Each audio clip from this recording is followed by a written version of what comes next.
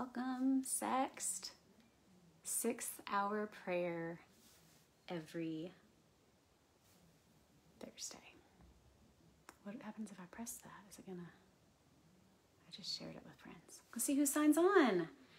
This is a new time for us. We've been getting kicked off of our live videos during the week occasionally, but I think we're gonna be good today because I'm just on my phone and I'm not going through Zoom. I think Zoom is overloaded, but no Zoom today. So hopefully we get to hang out and have a live moment together consistently during the week for the first time in a while. How are you, Tori? Hi. I'm trying to be energetic, but I don't feel super energetic today. It's funny to just be in my office alone for a couple of hours, and then all of a sudden I'm staring at my phone live, talking to my face. Let's see if anyone else joins us. This is the noon hour. We're trying this out to see if anybody is able to join us for our once a week pastoral check-ins. These are going to be short and sweet. I really just want to check in with whoever does join and then just read a little something. One boy napping, another boy playing solo. Is this a good time for you, Tori? Right now it's just me and you. All right, well, I'm gonna just read what I have here.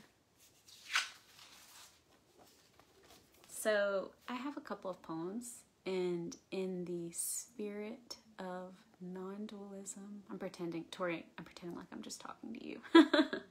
In the spirit of non-dualism, I'm gonna read them both because they both seemingly have a different kind of message, but I think they're actually pretty similar. So the first poem is by Rolf Jacobson, and I'm doing pre-K. I'm doing pre-K homeschooling for real too, and it's legit. We're doing Monday, Wednesday, Friday, and it takes up a big chunk of our day, and I'm doing lesson planning, and we're going for it, so I feel ya. Okay, so this first little poem is by Rolf Jacobson called When They Sleep, and I just loved it. I needed to hear it. It's real short. It says, all people are children when they sleep. There's no war in them then. They open their hands and breathe in that quiet rhythm heaven has given them. They pucker their lips like small children and open their hands halfway. Soldiers and statesmen, servants and masters, the stars stand guard and a haze veils the sky, a few hours when no one will do anybody harm. If only we could speak to one another then, when our hearts are half-open flowers, words like golden bees would drift in. God, teach me the language of sleep. And then the other little poem is a excerpt by Rumi, and it says this: today, like every other day, we wake up empty and frightened. Don't open the door to the study and begin reading. Take down a musical instrument. Let the beauty we love be what we do. There are hundreds of ways to kneel and kiss the ground. The breeze at dawn has secrets to tell you. Don't go back to sleep. You must ask for what you really want. Don't go back to sleep. People are going back and forth across the door sill where the two worlds touch. The door is round and open. Don't go back to sleep. And so one poem talks about the language of sleep, and one says, don't go back to sleep. But I wrote this little prayer with both of them in mind, and it just says this: God, teach us the language of sleep, that in our waking hours we may recognize your beauty. Through beauty may we be nourished. Through beauty may we be healed. Through beauty may we be energized. Through beauty may we liberate and be liberated. Amen. And so that's my little teeny tiny prayer. Like I said, we're going to keep these super short and sweet. These are, hi Phil, hi Tiffany. These are midday centering moments. Hi Jana. Jana got me these earrings. These are midday centering moments that we're trying to do so you can just sort of have access to it. Even if you can't watch in real time, you can pause when you have a moment, think on this centering thought, and hopefully have a new outlook for the rest of your day. Thank you, Tori, for sharing in the comments. So I want you to take this mantra with you. Let the beauty we love be what we do. This is sort of what I took from Rumi's part of the portion of this poem. Let the beauty we love be what we do.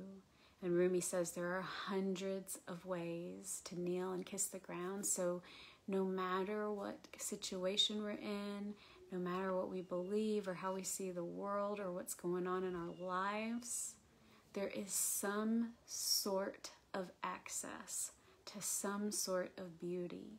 And we have permission always, in the spirit of gratitude, to lean into that beauty. I think that beauty is part of what nourishes and heals and liberates us and gives us the energy to do the work that we do in the world. And so that's my little message, and I hope people will go back and watch, but thanks for joining. And I just want to say about these earrings that are giving me so much joy. Jana went to Mexico right before everything happened at the end of February, and her and I went to a movie the week we ended up going into quarantine. We went into quarantine on a Friday, and Jana and I went to a movie on a Monday, and she gave me these earrings, and I put them in my purse, and then I got home and I hung my purse on a hook, and I didn't really go anywhere that week. And then Friday it was like, whoa, the world turned upside down and we went into quarantine, and I never used a purse. I mean, I've barely been anywhere, and when I do, I just sort of like bring my cards in. I don't like bring my whole big purse in. And the other day, it had like fallen off the hook a little, and things were hanging out of it. So I picked it up, and the earrings were there, and I had totally forgotten. So anyway, it was just like a little gift to me, and a reminder of what was. Anyway, that was totally random, but I wanted to share. So yes, go watch go watch yesterday's video on YouTube. What video was yesterday? If you're talking about Anna Chelsea on Tuesday, I do want y'all to go back and watch those because they're so, so, so good. Please be watching those. She is a wealth of information. All right. Well, I hope everyone has a great day. Tomorrow morning, we will be doing Happy Hour Hit at 6:30. Sunday, we will continue our series in embodiment. And that's really all we have going this week. Tiffany, that quote is my favorite quote too, and it's on my business cards that I just have here because I don't have anybody to give them to. But that's the quote that's on my card whenever I do give people my card. Anyway, all right, I will talk to you guys later. Love you guys.